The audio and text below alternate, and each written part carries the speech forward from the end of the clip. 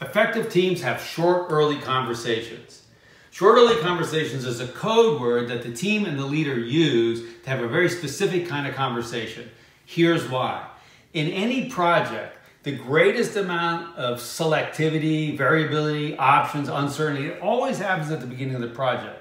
And if the team is out there working away and then they finally have their first big presentation or their reveal on what they've been working on, they've already closed down a lot of options. And if the leader or the team says, you know, we don't want to go in this direction, you're really very limited in how much you can affect things at that point.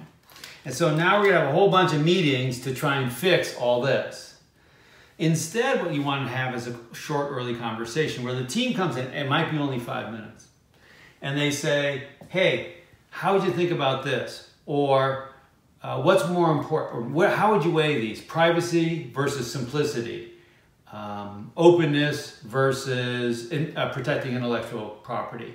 And so it's a conversation over clarity.